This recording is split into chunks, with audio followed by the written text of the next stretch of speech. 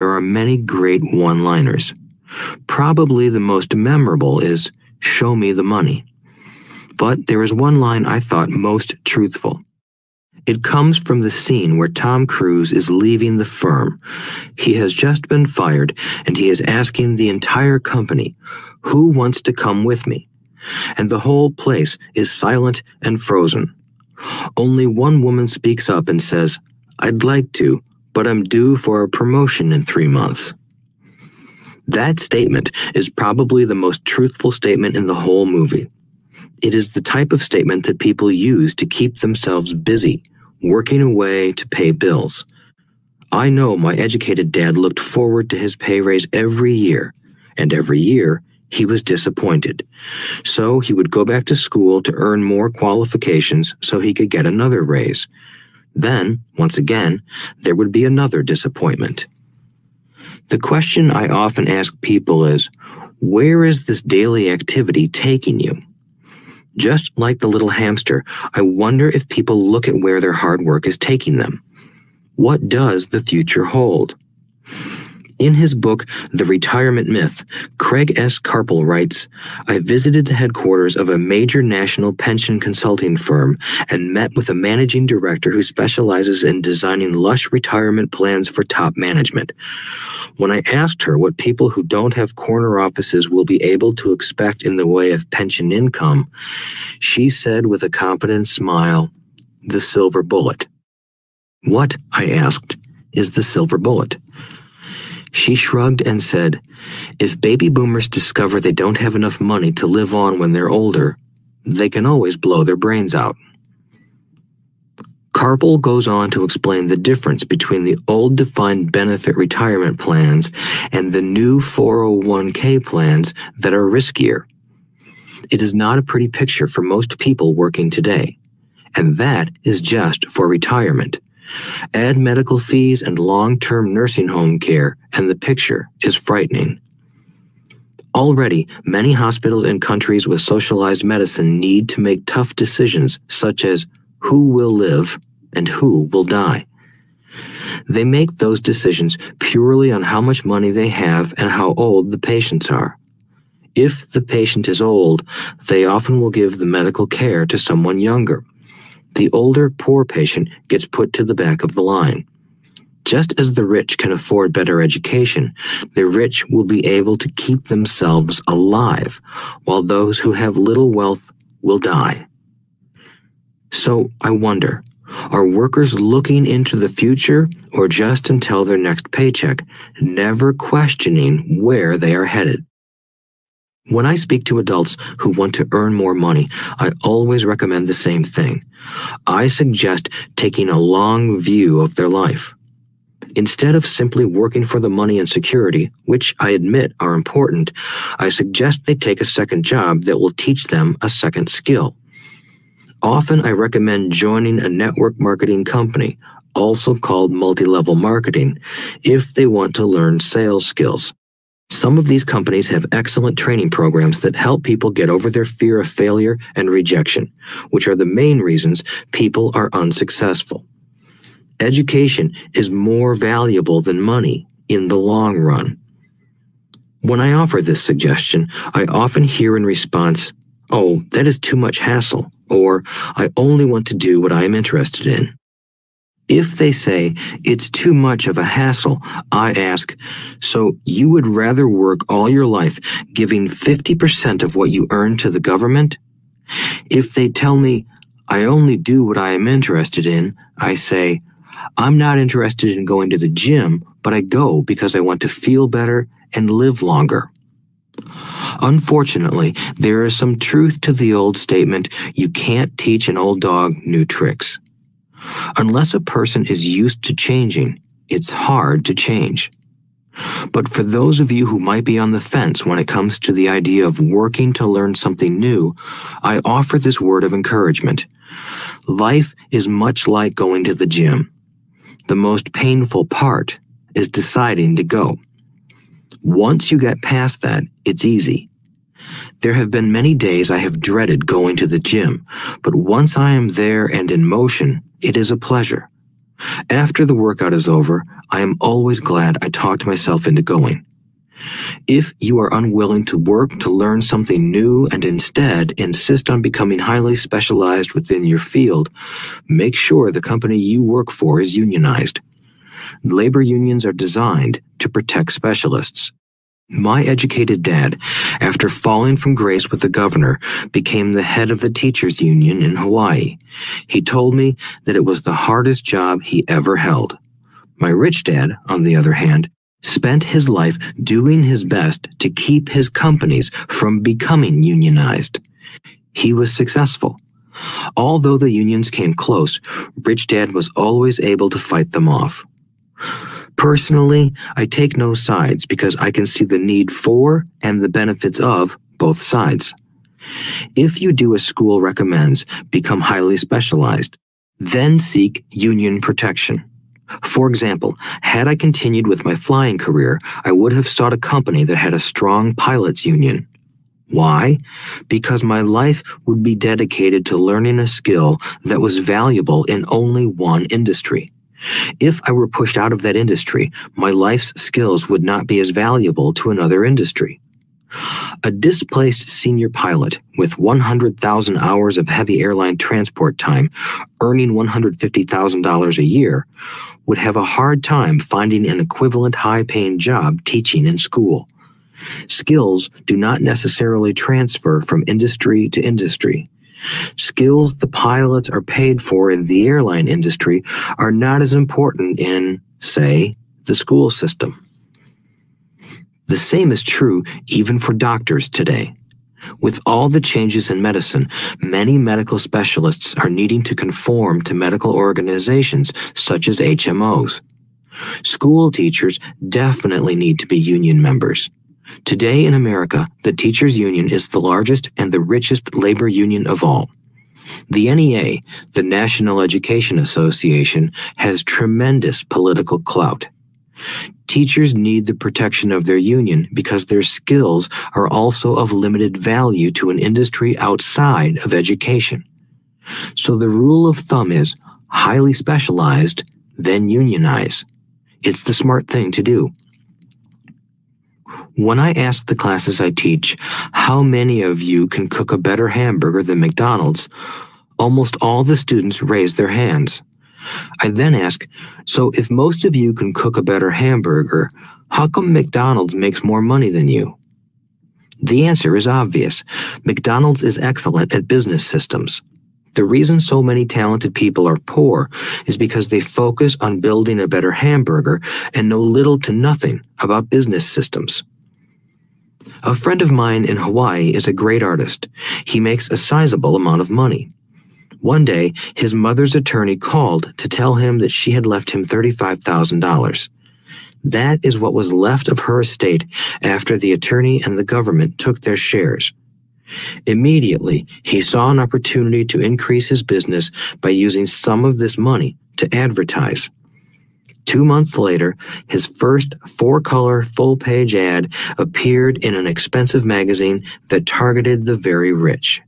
The ad ran for 3 months. He received no replies from the ad, and all of his inheritance is now gone.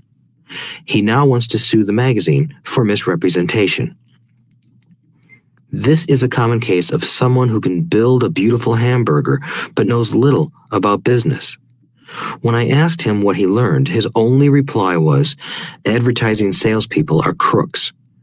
I then asked him if he would be willing to take a course in sales and a course in direct marketing. His reply, "I don't have the time, and I don't want to waste my money." The world is filled with talented poor people. All too often, they're poor or struggle financially or earn less than they are capable of, not because of what they know, but because of what they do not know. They focus on perfecting their skills at building a better hamburger rather than the skills of selling and delivering the hamburger. Maybe McDonald's does not make the best hamburger, but they are the best at selling and delivering a basic average burger. Poor Dad wanted me to specialize. That was his view on how to be paid more. Even after being told by the governor of Hawaii that he could no longer work in state government, my educated dad continued to encourage me to get specialized. Educated Dad then took up the cause of the teachers' union, campaigning for further protection and benefits for these highly skilled and educated professionals. We argued often, but I know he never agreed that over-specialization is what caused the need for union protection. He never understood that the more specialized you become, the more you are trapped and dependent on that specialty. Rich Dad advised that Mike and I groom ourselves. Many corporations do the same thing. They find a young, bright student just out of business school and begin grooming that person to someday take over the company. So these bright young employees do not specialize in one department. They are moved from department to department to learn all the aspects of business systems. The rich often groom their children or the children of others. By doing so, their children gain an overall knowledge of the operations of the business and how the various departments interrelate. For the World War II generation, it was considered bad to skip from company to company. Today, it is considered smart. Since people will skip from company to company rather than seek greater specialization in skills, why not seek to learn more than to earn? In the short term, it may earn you less, but it will pay dividends in the long term. The main management skills needed for success are 1. Management of cash flow, 2. Management of systems, 3. Management of people. The most important specialized skills are sales and marketing. The ability to sell, to communicate to another human being, be it a customer, employee, boss, spouse, or child, is the base skill of personal success. Communication skills such as writing, speaking, and negotiating are crucial to a life of success. These are skills I work on constantly, attending courses or buying educational resources to expand my knowledge. As I have mentioned, my educated dad worked harder and harder the more competent he became. He also became more trapped the more specialized he got. Although his salary went up, his choices diminished. Soon after he was locked out of government work, he found out how vulnerable he really was professionally. It is like professional athletes who suddenly are injured or are too old to play. Their once high-paying position is gone, and they have limited skills to fall back on. I think that is why my educated dad sided so much with the unions after that. He realized how much a union would have benefited him. Rich Dad encouraged Mike and me to know a little about a lot. He encouraged us to work with people smarter than we were and to bring smart people together to work as a team. Today, it would be called a synergy of professional specialties. Today, I meet ex-school teachers earning hundreds of thousands of dollars a year. They earn that much because they have specialized skills in their field as well as other skills. They can teach as well as sell and market. I know of no other skills to be more important than selling and marketing. The skills of selling and marketing are difficult for most people, primarily due to their fear of rejection. The better you are at communicating, negotiating, and handling your fear of rejection, the easier life is. Just as I advised that newspaper writer who wanted to become a best-selling author, I advise anyone else today. Being technically specialized has its strengths as well as its weaknesses. I have friends who are geniuses, but they cannot communicate effectively with other human beings, and, as a result, their earnings are pitiful. I advise them to just spend a year learning to sell. Even if they earn nothing, their communication skills will improve, and that is priceless. In addition to being good learners, sellers, and marketers, we need to be good teachers as well as good students. To be truly rich, we need to be able to give as well as to receive. In cases of financial or professional struggle, there is often a lack of giving and receiving. I know many people who are poor because they are neither good students nor good teachers. Both of my dads were generous men, Both made it a practice to give first. Teaching was one of their ways of giving. The more they gave, the more they received. One glaring difference was in the giving of money. My rich dad gave lots of money away. He gave to his church, to charities, and to his foundation. He knew that to receive money, you had to give money. Giving money is the secret to most great wealthy families. That is why there are organizations like the Rockefeller Foundation and the Ford Foundation. These are organizations designed to take their wealth and increase it, as well as give it away in perpetuity. My educated dad always said, "When I have some extra money, I'll give it."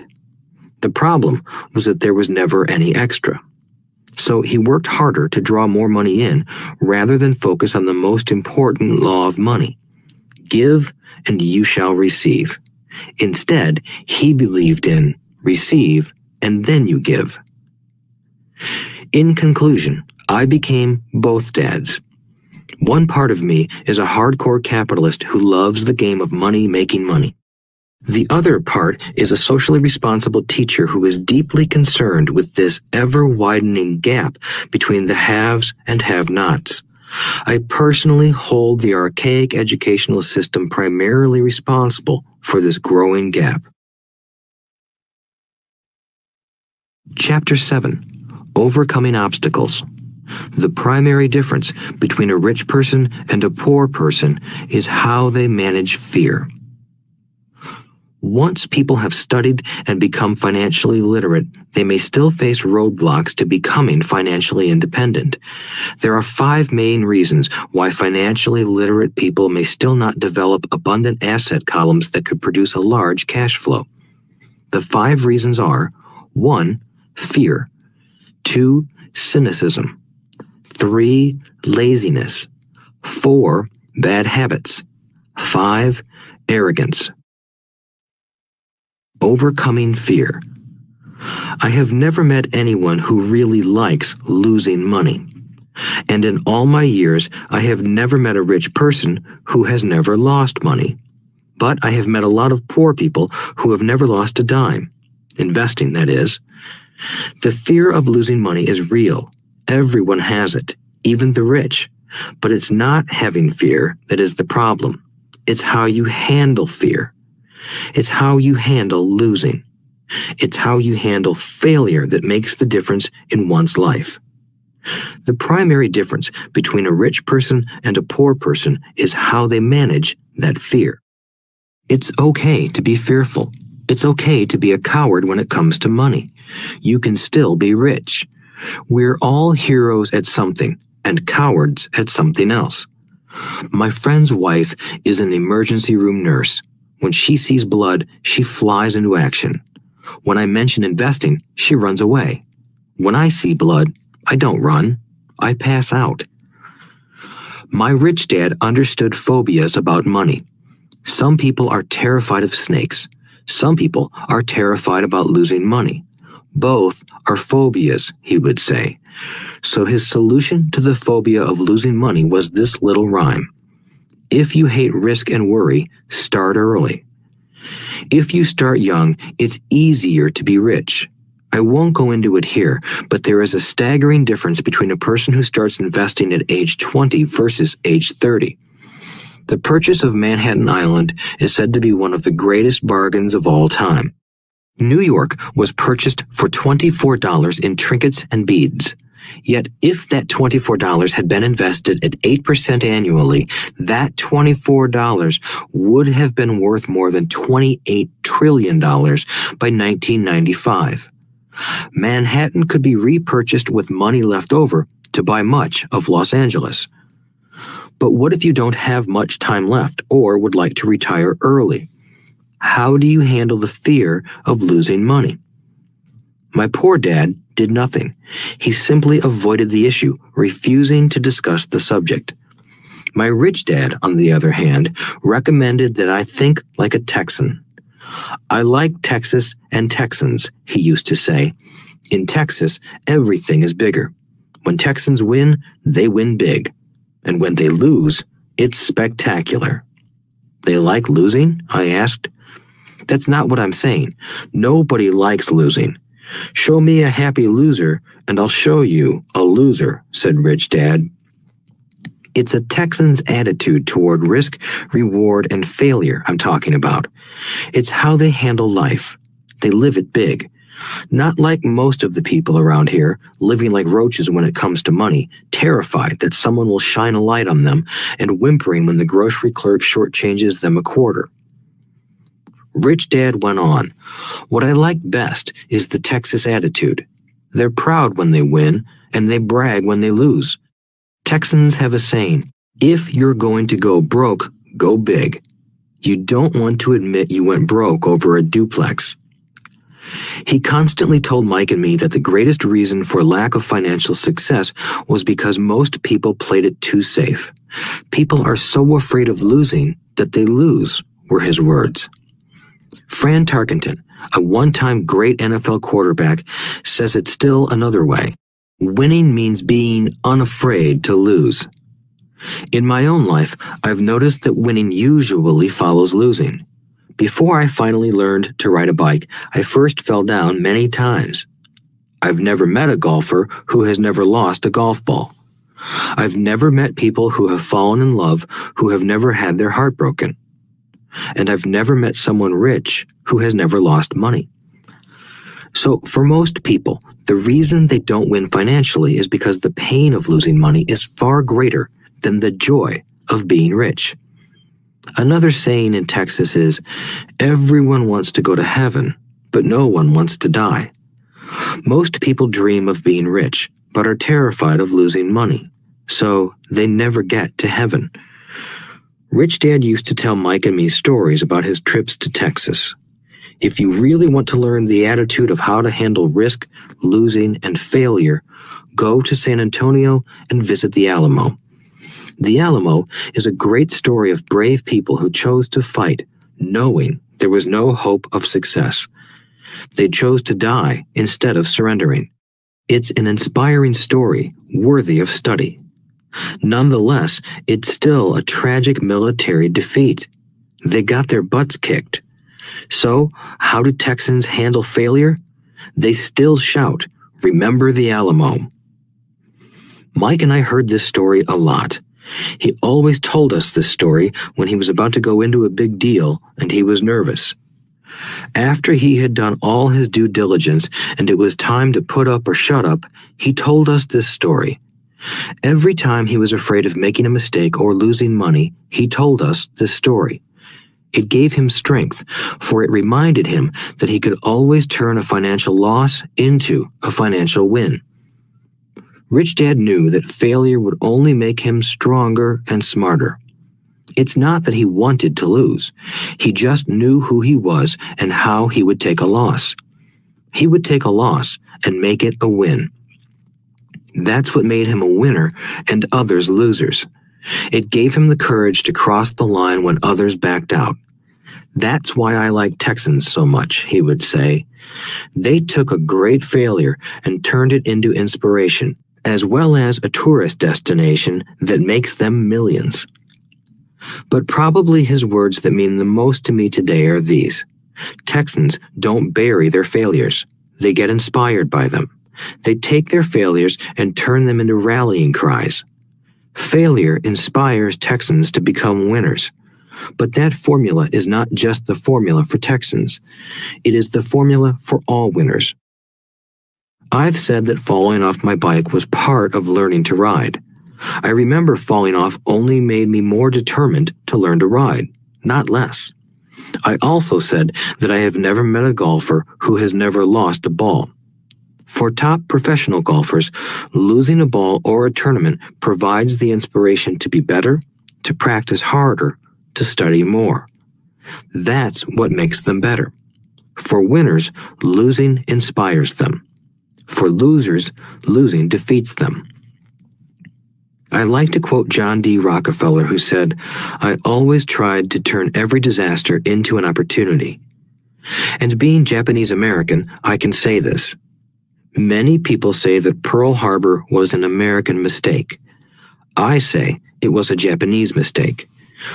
From the movie Tora, Tora, Tora, a somber Japanese admiral says to his cheering subordinates, "I am afraid we have awakened a sleeping giant."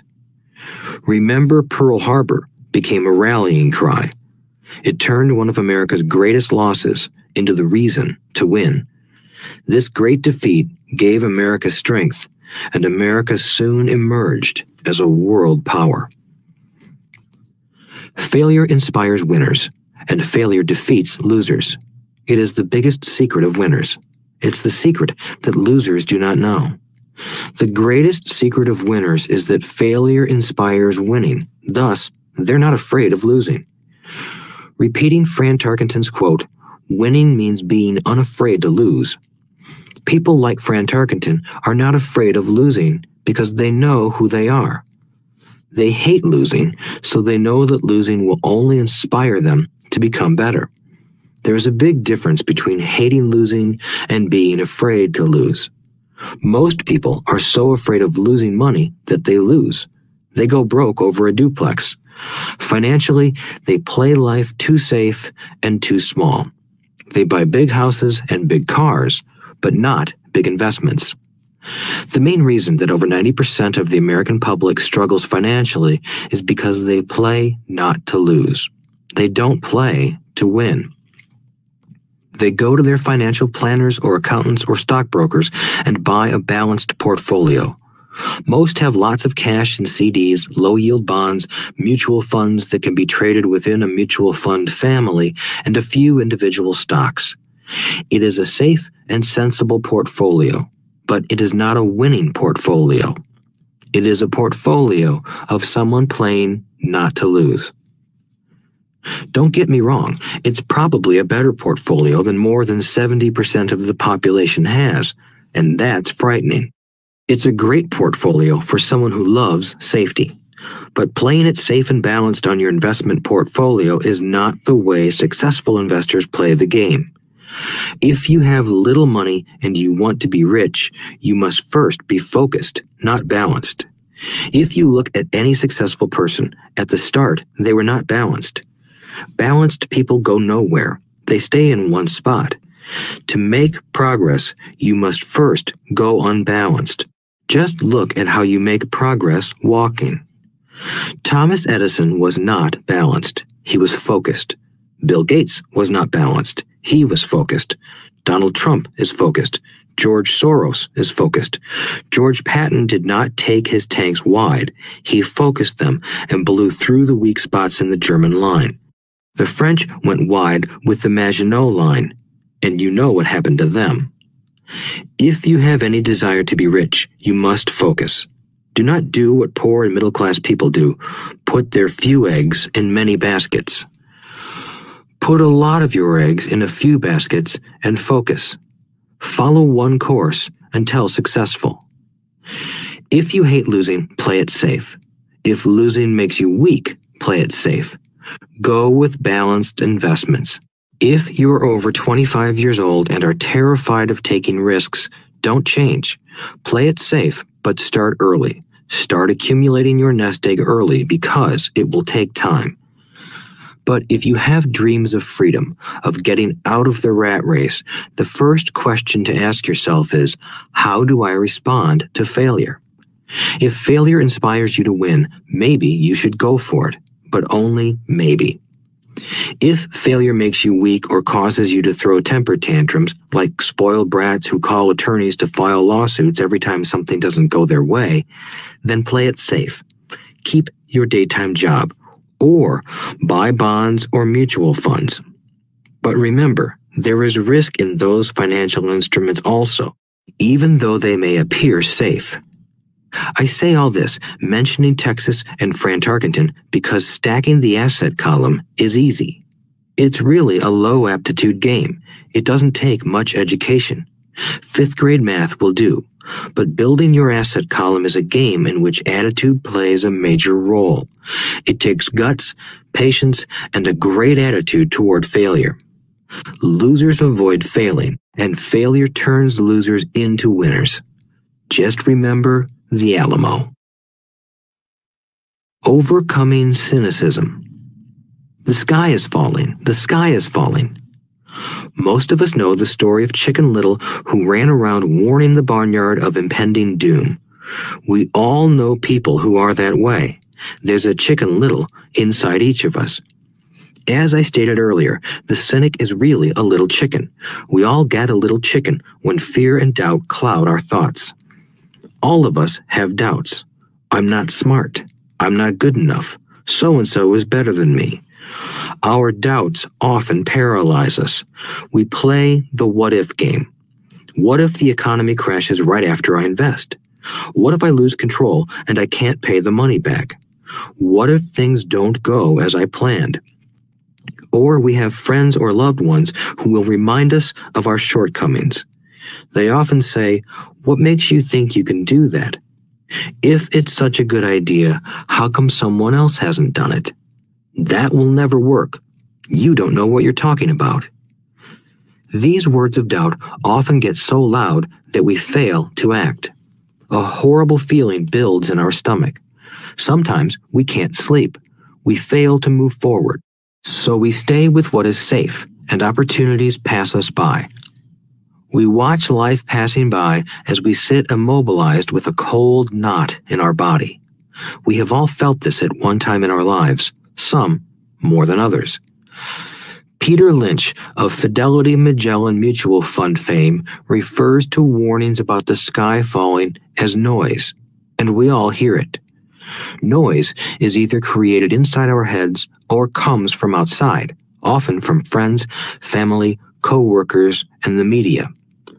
Lynch recalls the time during the 1950s when the threat of nuclear war was so prevalent in the news that people began building fallout shelters and storing food and water. If they had invested that money wisely in the market, instead of building a fallout shelter, they'd probably be financially independent today. When violence breaks out in a city, gun sales go up all over the country. A person dies from rare hamburger meat in the state of Washington, and the Arizona Health Department orders restaurants to have all beef cooked well done. A drug company runs a TV commercial in February showing people catching the flu. Colds go up as well as sales of cold medicine. Most people are poor because when it comes to investing, the world is filled with Chicken Littles running around yelling, "The sky is falling, the sky is falling." And Chicken Littles are effective because every one of us is a little chicken. It often takes great courage to not let rumors and talk of doom and gloom affect your doubts and fears. But a savvy investor knows that the seemingly worst of times is actually the best of times to make money. When everyone else is too afraid to act, they pull the trigger and are rewarded. Some time ago, a friend named Richard came from Boston to visit Kim and me in Phoenix. He was impressed with what we had done through stocks and real estate. The Phoenix real estate prices were depressed. We spent 2 days showing him what we thought were excellent opportunities for cash flow and capital appreciation. Kim and I are not real estate agents. We are strictly investors. After identifying a unit in a resort community, we called an agent who sold it to him that afternoon. The price was a mere $42,000 for a 2-bedroom townhome. Similar units were going for $65,000. He had found a bargain. Excited, he bought it and returned to Boston.